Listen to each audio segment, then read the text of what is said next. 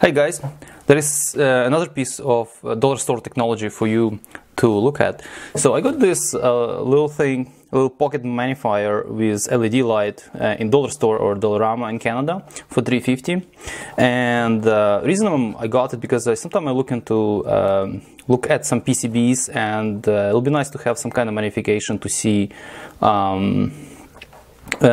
you know, the little tags on the chips or resistors or whatever, inductors and things like that, and or look at something in confined spaces when there is no much light and you need some magnification. So I only saw it in $1 store, so I picked it up, and before I actually start using it, I'd like to take a look and maybe tear it apart. I think it will be extremely simple. It has LED light. It uses CR1130 batteries. I don't even actually know what are those. We will take a look, obviously. And the major thing here that it actually collapses. So I hope that's gonna work properly. Look kind of weird, colors are weird, but whatever. Also, would like to know how good is this lens. What kind of, you know. What's funny. Another funny thing here, it looks like there is a sticker over sticker and dollar store sticker. I'm curious what was there before. Won't be able to rip it properly. Sorry, I won't be able to lift it properly because it kind of rips apart. It was $4 before it got how you call it, discontinued 50 cents. Anyways, I'm not sure if it's worth it $3.50, but hey, let's give it a shot. So it has a little, let me use my little knife here, sticky tape over here. Okay, I'm gonna be like some kind of unboxing, tear down, a little review at the same time. Box go away, knife go away. So it's just packaging, like packaged just like that, very simple. Or here we are. Okay, so that's how it looks like. It's called Lightwedge. I think it's a brand. Maybe it is. Oh, it is brand. So Lightwedge is a brand. Lightwedge. It collapses. Looks pretty neat actually. Kind of like it. Yeah, looks like a soap bar or something, or some kind of old school cell phone or clamshell cell phone.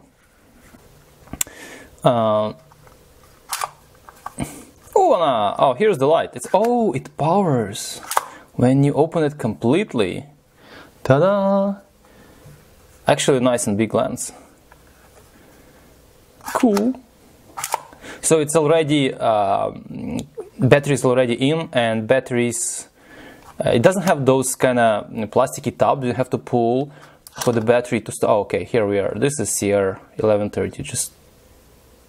It's a 3-volt battery. Cool. It's not bad. It's nice. It's very actually nice feel to it. It's kind of silicone-y, but it's not silicone-y. It's like feels like a rubberized plastic, but it's actually plastic with some kind of surface. It's a kind of matte surface. Feels nice. Well, so far I like it. So I don't know how would I illustrate the magnification capabilities of this device, but I'll give it a shot. Okay, let's grab some kind of PCB and let's see what we can see through the camera lens.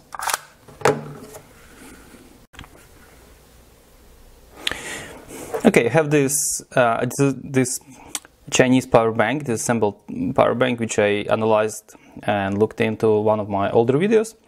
By the way, some capacity analysis for this battery is still coming. I have it all done, but I just need to publish it. And I'll be looking at those elements and to see how good is this magnification or this lens. Alright, I zoom in a bit, and here let's give it a try. So power it up, and let's try to. Obviously, a little bit of a glare from the studio lights. Okay, have to like angle it properly. Okay, well, it's actually not as bad. It definitely has a working distance, so it's probably about 10 centimeters. After that it became like a very blurry, so there is a certain focal distance you have to keep it at, and obviously it has quite a distortions on the side, so you're gonna see stuff properly only in the center, but that's fine. You don't really need that much, don't really need that much of a viewing window, but still nice to have as big as possible. Curious that this is not Fresnel lens, it's just regular lens. Oh, it looks like it works. It magnifies both ways, so it's a symmetrical lens. I assume. I'm not into optics, but only for some degree. Works. The only one comment about light, I think it's pretty useless. Let me try without studio lights. Or with reduced studio lighting.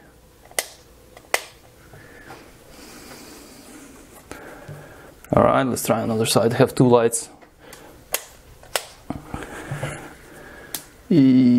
Yes. I mean, not much I can see. Well, it's better than nothing, obviously. It also seems like light comes from the side, not from the... Okay, I'm gonna put the light back. Sorry, guys. Obviously, the studio lights are much more powerful than this little dinky light.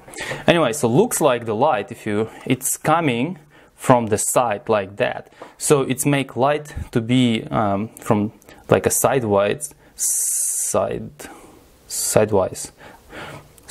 essentially. It's lighting the subjects on the side, so it's good to see a relief or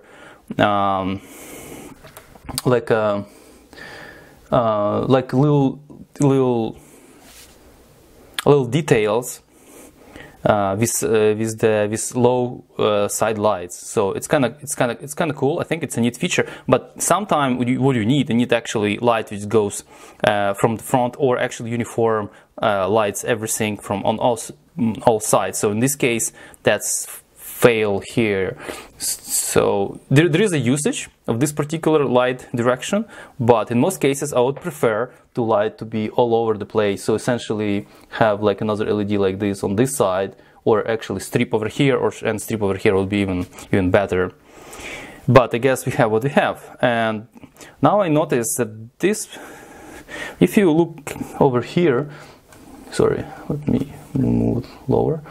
This is a little glass over here. I assume this is some sort of lens which actually spreads the light this way, or kind of bounces light, or some kind of prism. Interesting to look into this in details. Okay, let's do a quick teardown here.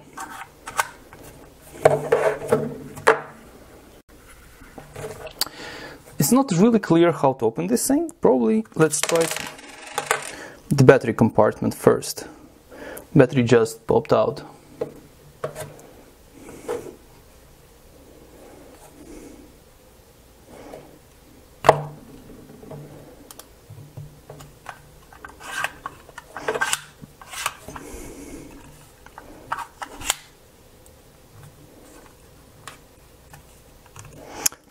This is all decorative stuff, but I don't see any screws.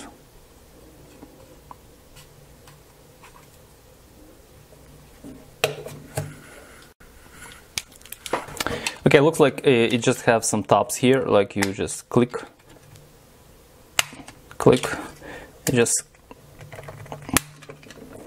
it disassembles just like that.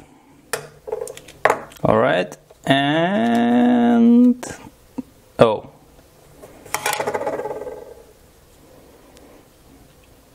okay, we still have to get in somehow. And funny is there is no screws over here.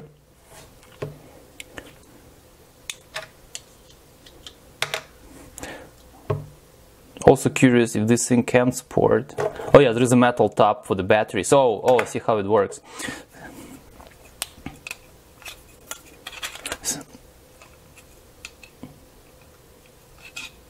Yeah, it goes like that. So in this position, it just this slider goes over two batteries and essentially makes a circuit.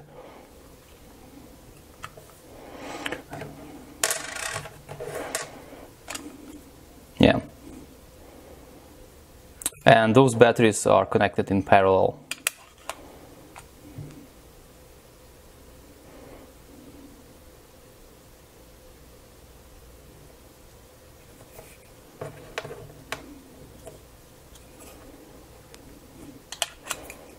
I guess it's just LED and nothing else.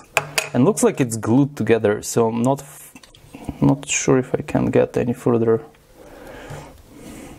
Yeah, that seems to be, it is just glued, because it has to be screws here, but they are not populated, and this thing is quite nicely set together, so I don't think, oops, I don't think I would be able to, actually, maybe you would be able to. Yeah, I would have to. Okay, I'm gonna just pick what's in there. There's nothing, it's just two tops.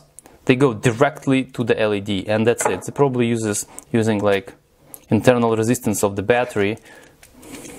I don't know if I can do something like this.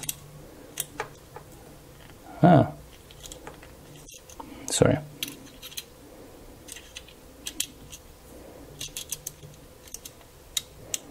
Just to limit the current. So that's pretty much it. Very, very, very simple. Awesome. But it works. Ta-ding. Okay, let's put it back together. Rather.